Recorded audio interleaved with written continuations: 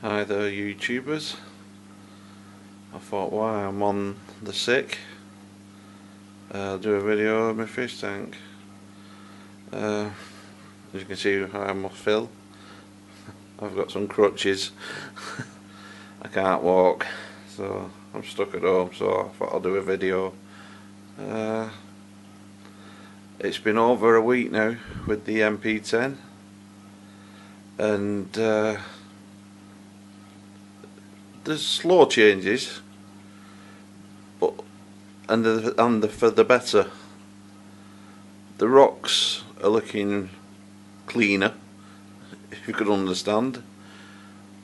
There's no like debris or anything on them. They look clean. The corals aren't affected by it. In fact, they're doing okay. They should do. In fact, they should be doing better, but they're not doing worse, so that's a good thing. I've moved the sea rod. I can zoom in on it. Look, she's there now. I keep trying to jam it in the live rock somewhere, but either a hermit or one of the large fish disrupts it. It keeps moving it. So I thought I'll shove it there, and for the last few days it's stayed there, nothing's touched it. All the little white polyps still come out on it, so it doesn't mind being there. So for now, that's its new spot, and hope it likes it. Behind the green polyps. Zoom back a bit.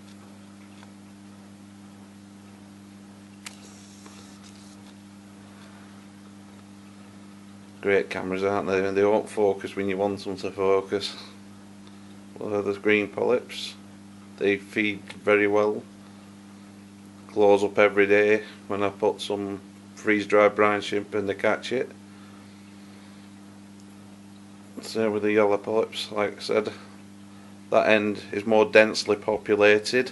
This bottom end isn't, so that's why I swapped it round, so I could get a bit more dense population on that end of the rock and fill the rock up a bit more with it.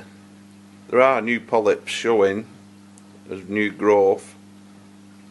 Doubt I can zoom in any closer.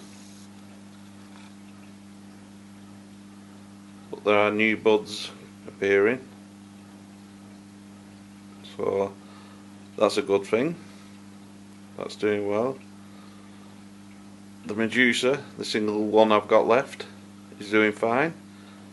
No signs of dying, which is good. Which I've got used to things dying, but that's not dying.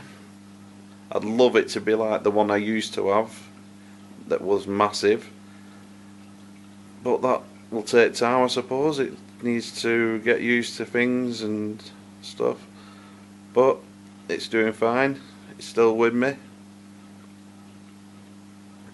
That's a single patch of pulsing zania. And my toadstool. When I got that, it was like a perfect disc shape, but the edges have gone irregular over the year or so, as if it's like tearing itself. So the edges aren't a perfect disc now. It's got irregular edging. If anyone knows why or what, let me know. I did like it when it was a perfect disc, but it's still alive. Polyps are fully extended. It just seems to like turn itself around the edges. Don't know. The big colony of pulsing zania.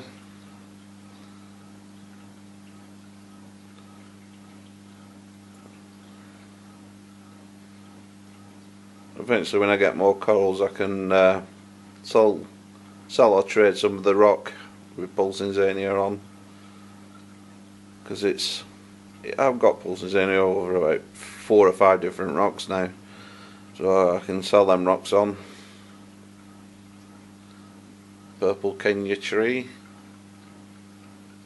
Oh, I can remember, oh, it must be a year back, I saw I was having problems with this. It was shrinking and it didn't look like it was doing well, and now over the last over 6 months it turned around and it's grown.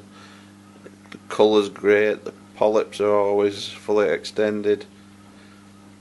I think it must have just been flow.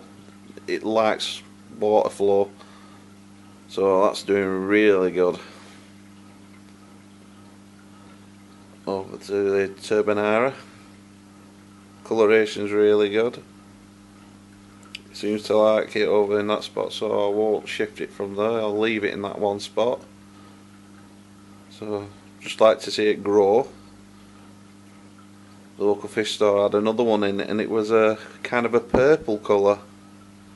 So if I don't have much luck with a Montipora cap, I might get another one of those, but in the purple. There's my plate, which I think is colonising other rocks now. I've got two on this piece here, the big one and the baby one underneath. And that's always got its little polyps extended out. Just about to see them. I'll just swing over to the other side of the rock where I think I've got another one, which seems to be just under the yellow polyps. I think I've got one growing in roughly where the centre of the screen is there. I think there's one growing there. Back over to this side. The green mushrooms. Lovely mushroom, lovely green. Colonising well. Since I got the piece of rock with it on, which cost next to nothing, about £10, I've got it onto two pieces of rock now of my own. I've got it on that piece there, there's two pieces there, two mushrooms, and I've got a big mushroom there on that piece of rock there, and that's the original cluster there. So I am contemplating getting a red mushroom. I don't know whether to keep it the same side of the tank with the zoas and mushrooms together, or put it in this gap here and have red mushrooms there. The mushroom frog spawn, that's doing really well. I did notice when it closed up, the skeletal has grown, so I can see it's even more denser now. So when that fully opens up, that will be impressive. At the moment it's not opening up fully, but you can see it's very dense, and the skeletal has grown, so that's doing really well. The clown's attempting to try and host it, so I'm not bothered about that, because I don't have an enemy. So if they want to host it when it gets bigger, it's fine by me. The green's nice and green. See, there's the female now, hovering around it. She's way too big for getting there. When it's fully open, the male will probably have a chance, but the female's no chance.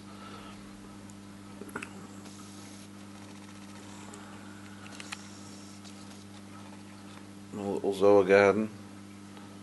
I love that piece. It's like a little ball. It's green round the outside and a red inner. Them are really nice. As with them ones, they're more of a neon-y kind of green, and they're quite impressive. And I got this big rock of Zoas. It's nice, but not as impressive as of the two little frags. There's mixture in there. There's some with red centres, some with yellow centres, but I do like my little frags of Zoas, especially that one and that one. So that's my Zoa garden started.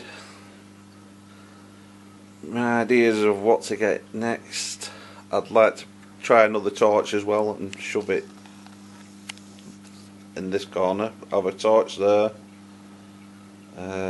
When the plate gets bigger, I'll have that down here somewhere.